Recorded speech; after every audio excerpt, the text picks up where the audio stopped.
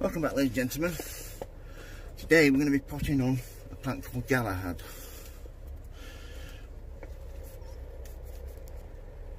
I'm using a peat-based compost. It's also got a little bit of feeding. All you need to do is get something like that, nice flat end, underneath your plant. As you can see, some nice roots there. Then all you need to do is make a little bit of space. There you go.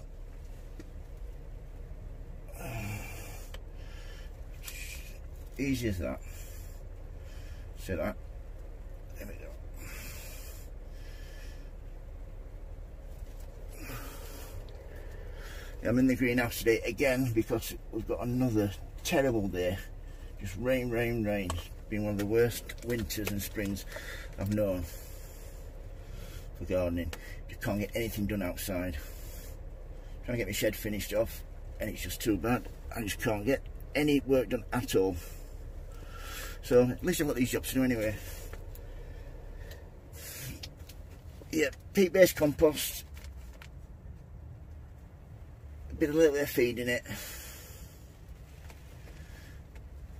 Once you've done all these, all you need to do then is give them a good water and put them back where they were. Plenty of light. These will produce some lovely flowers later on this year. Nice in pots, that's why I'm growing them.